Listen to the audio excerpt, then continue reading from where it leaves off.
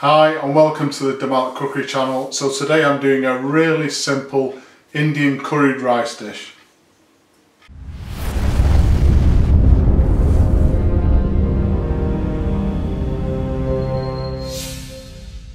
So this is a basic curried rice recipe, almost the start of a biryani, but because it doesn't have any chicken or vegetables in there, it's ideal as a side dish.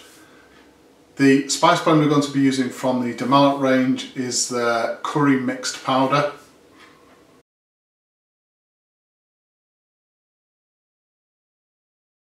And if you don't have access to the Malat range of products, then as a bare minimum you're going to need about a teaspoon of really mild curry powder, half a teaspoon of garam masala, half a teaspoon of turmeric and a little bit of white pepper. As usual, a full list of ingredients will be given at the end of the video, so let's have a look at those ingredients now and anything else we're going to need for today. So our ingredients for this pilau rice recipe, I've got some basmati rice, so this is enough for at least 2 people. So in this jug I've measured out 200 millilitres of basmati rice. If you have weighing scales, then that equates to about 80 grams of basmati rice per person, so 160 grams of basmati rice.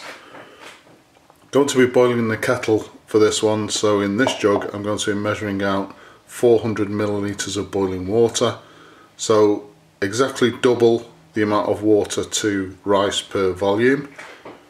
Also got 10 grams of the Malat curry mix powder and 4 tablespoons of a good quality vegetable oil. So our first job, got a bowl with some clean cold water in there. We add in our rice and I'm just going to leave this rice now to soak in this clean cold water for 5 minutes. So that will wash off any surface starch on there. So our rice has been soaking for 5 minutes. As you can see, the water's gone very cloudy. That's the surface starch which I was telling you about. So next thing to do is I'm going to take a sieve, drain off the rice and then just rinse the rice under cold water just for 30 seconds or so. So the next step, I've got a saucepan which has a tight fitting lid. Placed our vegetable oil into the saucepan, bringing that up to heat now. So this is over a medium heat. And in goes the curry mix powder. Just going to cook that through for a couple of minutes. So the next thing to do is to place in our drained rice.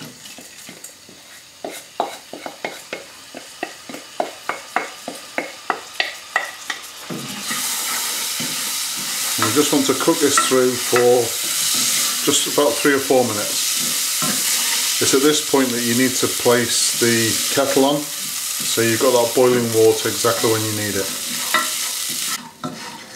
Okay, so this is what we've got after about 3 or 4 minutes.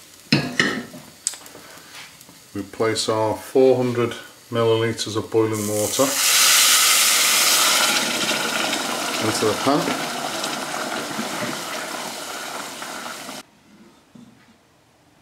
So we're now going to use a cooking timer. I'm going to set the timer for 10 minutes on the lowest heat possible, just cooking on that very gentle simmer with the lid on. Do not take the lid off at all within that 10 minutes.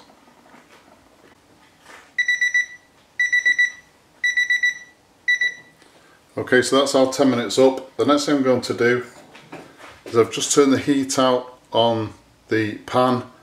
We're now going to leave it again with the lid on. Don't take the lid off at all. We're just going to leave this rice now for 2 minutes just to allow that steam to cook the rice further, then it will be done to perfection.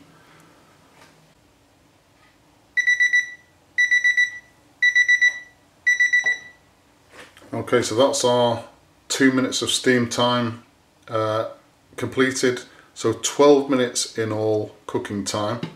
Let's just take this off. So this rice is absolutely perfect.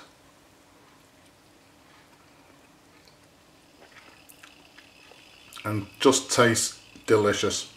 I'd go as far as to say as good if not better than the type of pilau rice you get in the takeaway.